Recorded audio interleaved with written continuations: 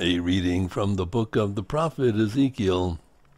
Thus says the Lord, you say, the Lord's way is not fair. Hear now, house of Israel, is it my way that is unfair? Or rather, are not your ways unfair?